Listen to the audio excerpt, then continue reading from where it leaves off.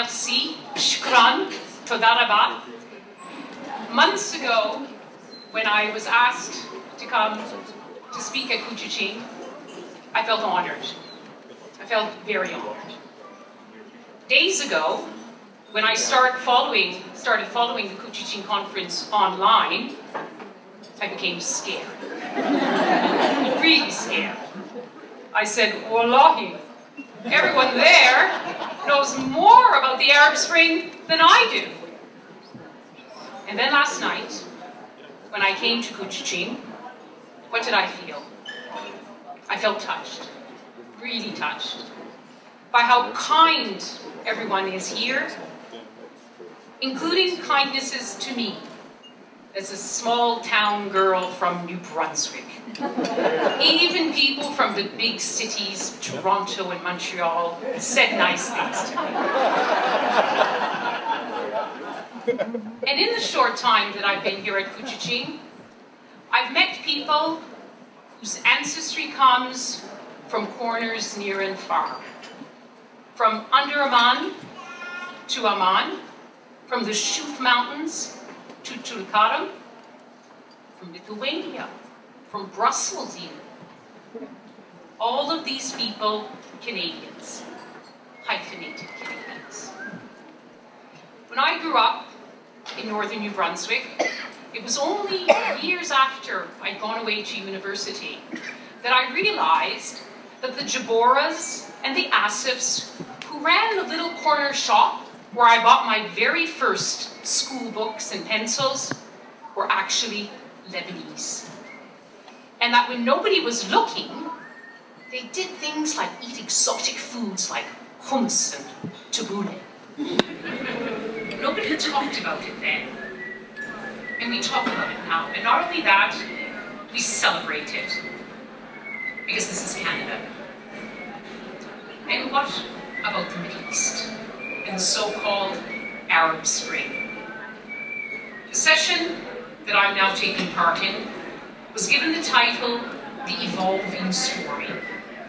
And the story is evolving in unpredictable, unprecedented, and at times in very painful ways.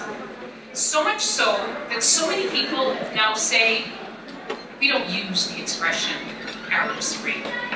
It just doesn't speak to the realities of the ground. What a great phrase it is, Arab Spring. So politically delicious, it's irresistible. We as Canadians know the delight of when the spring arrives after a long, cold winter. And Arabs know the pain of living through a long, unending winter of political repression. But the person who coined that phrase must have come up with it in January and February of last year. In those heady months, heady, historic, and exhilarating. For years to come, historians and political scientists will ask, how was it? How did it come to be that a young fruit and vegetable vendor from Tunisia set himself alight and set an entire region on fire? I went to his town, his hard-scrabble town in rural Tunisia, to meet his family. And I met his mother, Manubia, consumed by grief and clad in black. And she said, as any mother would say, he was a good boy. He just wanted a job to support his family. 29 days was all it took to overthrow 23 years of authoritarian rule of Ben Ali. And the Egyptians watched this and said, Mabruk Tunis, Ishta. Because they were Egyptians, they said, the Tunisians can do that. What about us? Great Egypt. Egyptians took 18 days that mesmerized the world. In the political Olympics, Egypt got the gold. And it looked so easy. Every time I went to Cairo, I thought, how did they do that? How did they get rid of Mubarak after 30 years?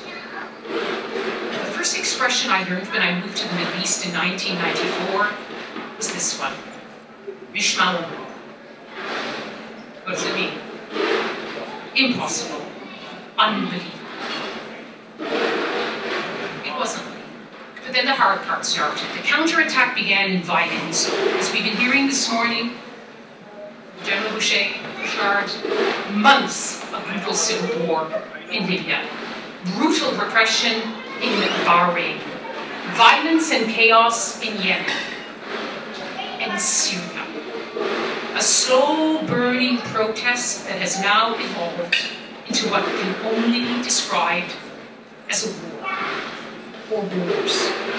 A civil war, a sectarian war, a proxy war, a new Cold War.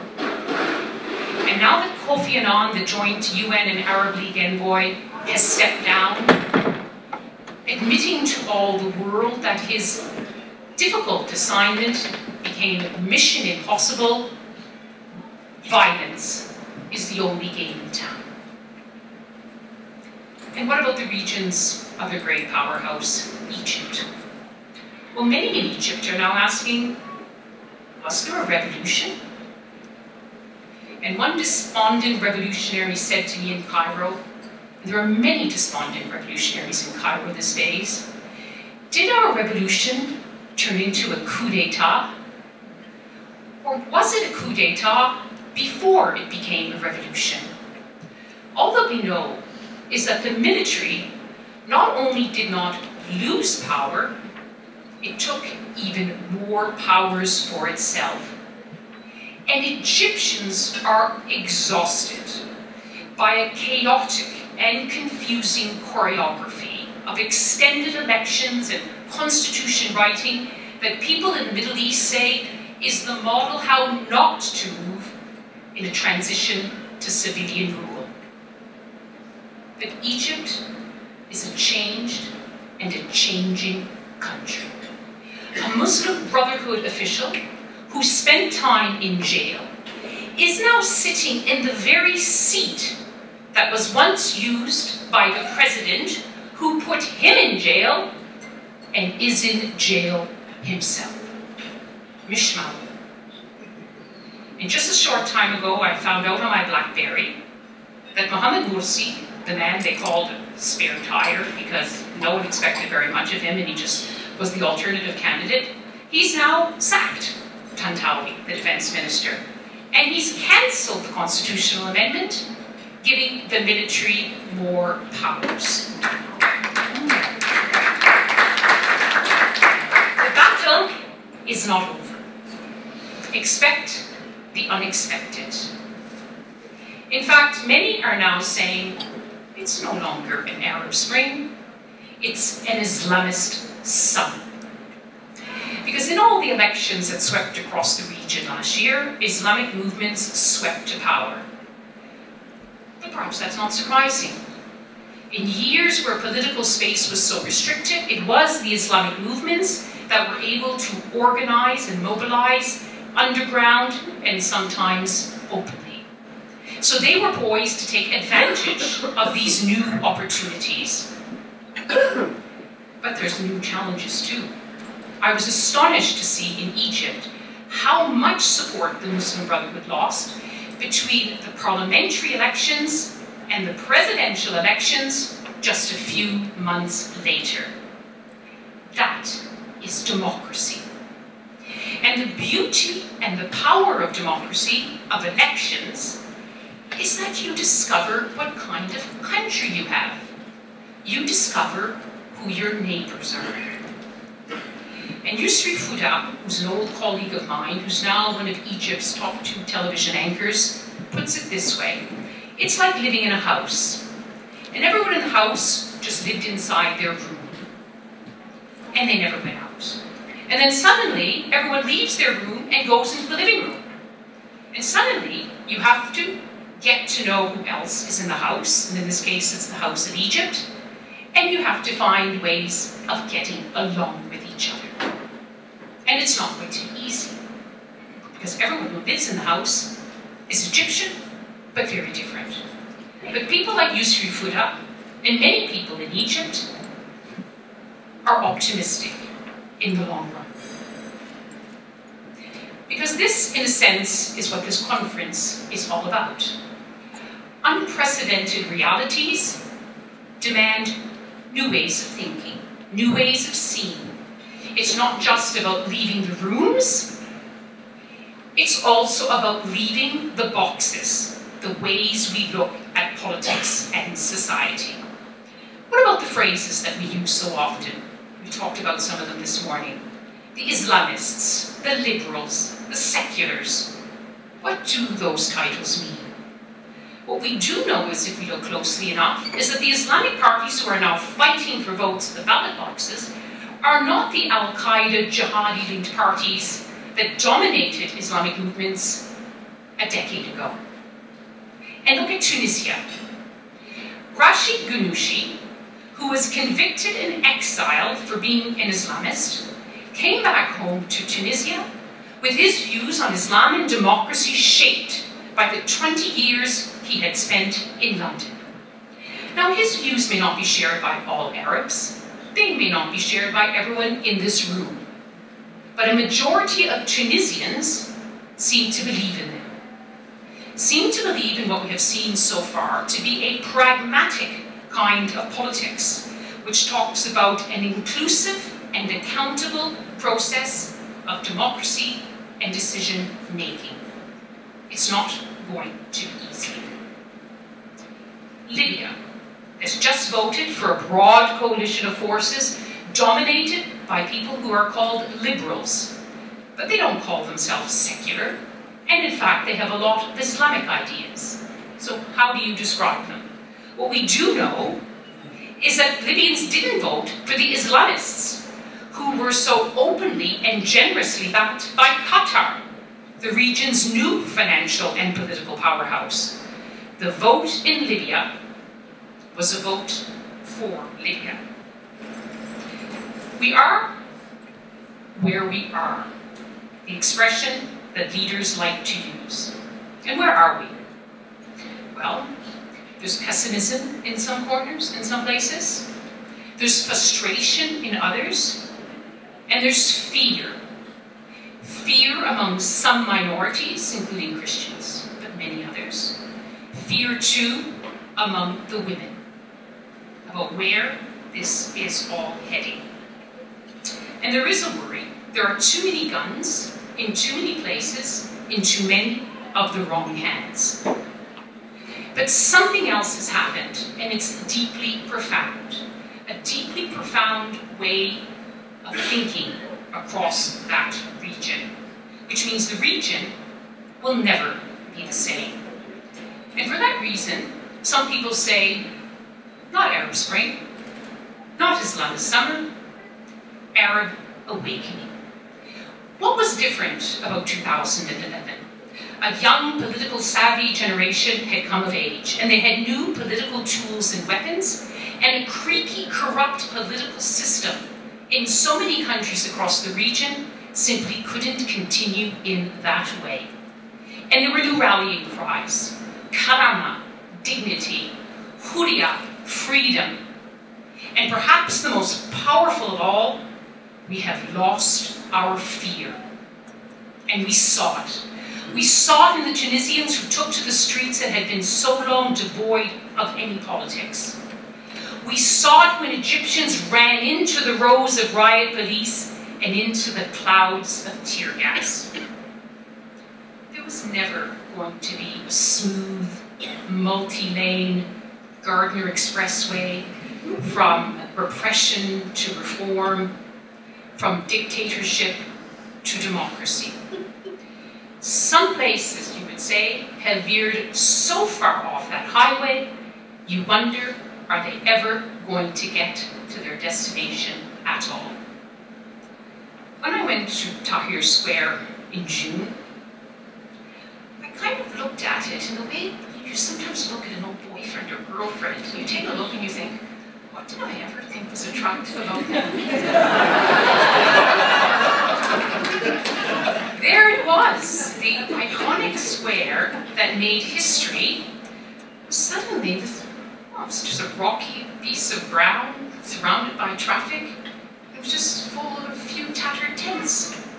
And I mentioned this to a friend of mine, the Egyptian-American Mona El-Tahawi, who was at Couchiching last year, and she said, well, you know, you're right. But Tahrir Square is not a physical square now.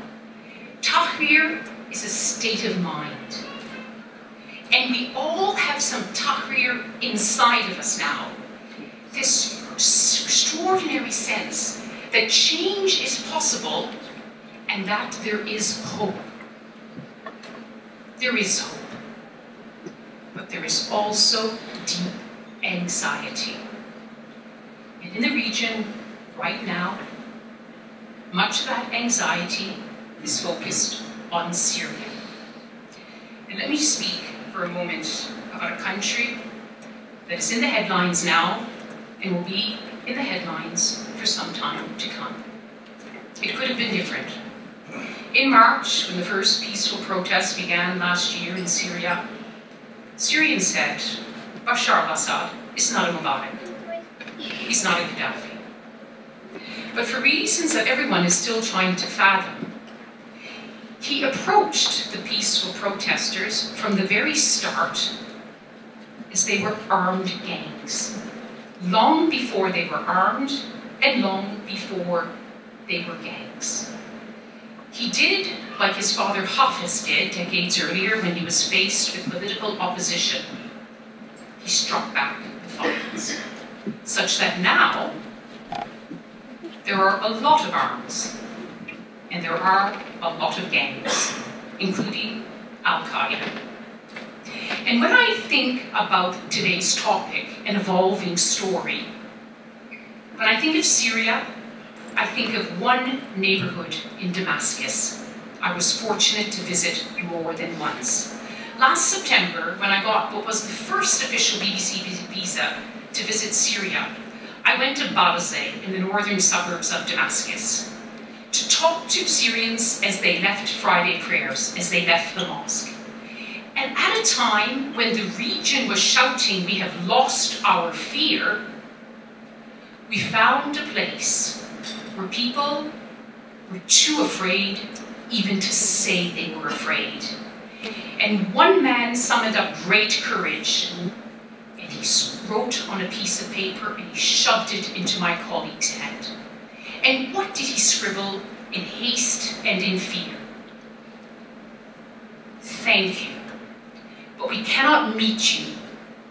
The army is in the streets and the people are afraid.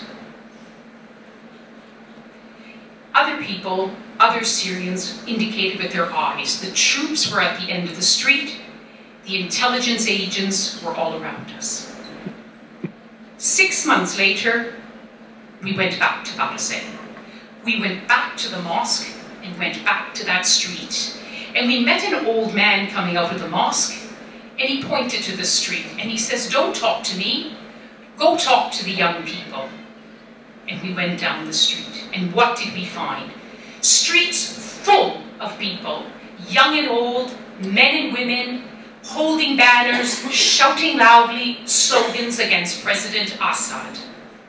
And they took us inside that warrened streets into a house that was riddled with shrapnel and gutted by explosions. A house they had said was used by the Free Syrian Army until it was attacked by the government. Last month, Doucet, the neighborhood, which had now lost its fear, was attacked by helicopter gunships. And with every month that passes, more neighborhoods start protesting, more neighborhoods, more cities are engulfed by war. President Assad still has support. He still has one of the most powerful armies in the Middle East. But he's losing support, and his military is under strain. The opposition, outgunned and outnumbered, the momentum is now with them. But for how long? How long and at what cost? Let me end today by telling you about two people I recently met in Lebanon, because they tell me a story of a country where two sides are now armed, backed by different external actors, believing they are on the right side, believing they are the winning side, and believing they will fight for a better Syria. The first person I met in his office in Beirut. And it's an office like I imagine many of you sitting here today have. An office full of books. Books on the chairs, books on the floor, books on the walls. A man who knows his politics and his history.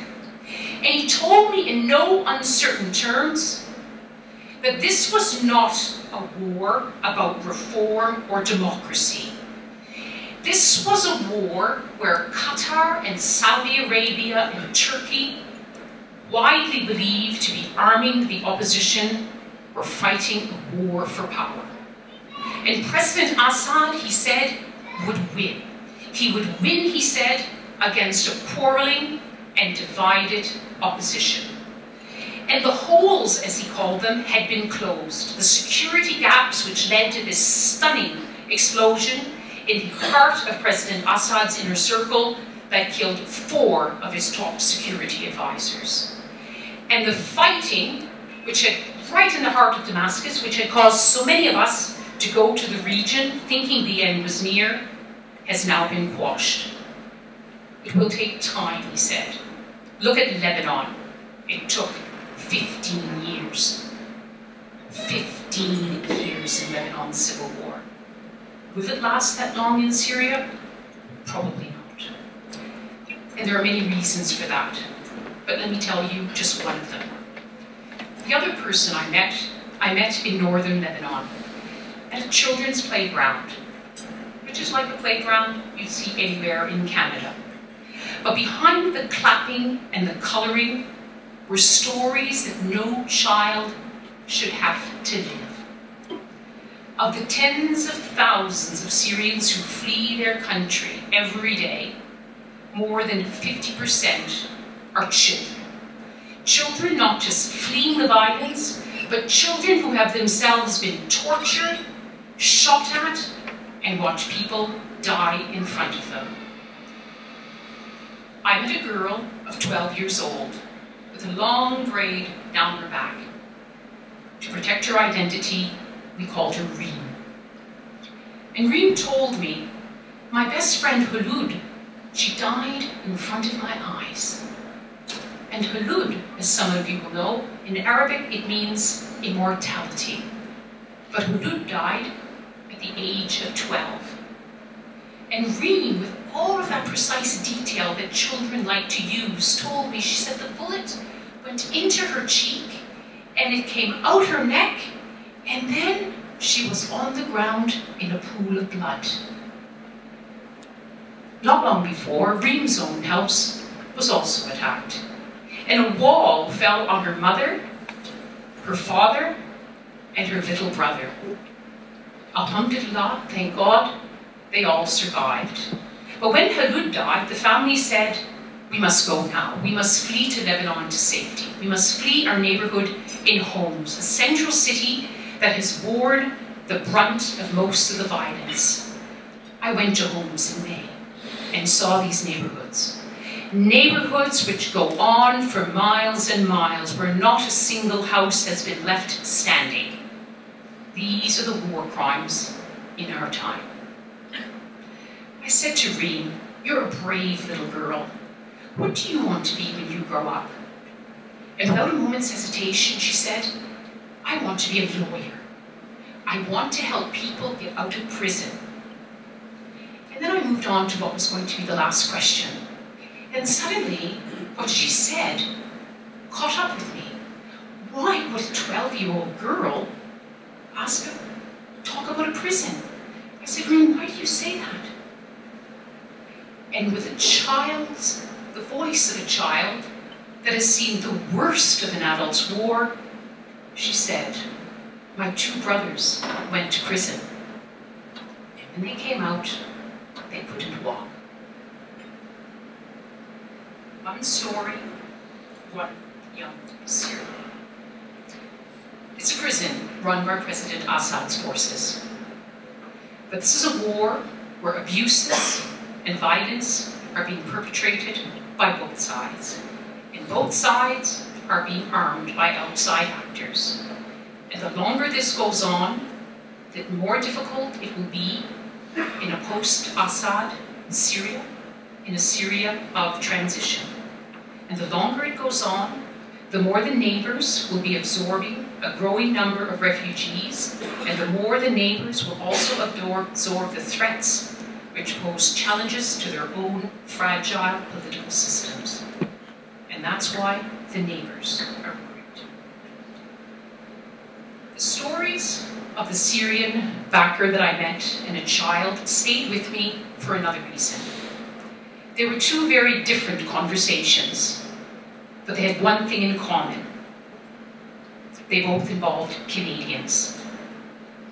The Syrian supporter is actually a Lebanese man who, when he was a young boy, fled like so many Lebanese to Canada for refuge.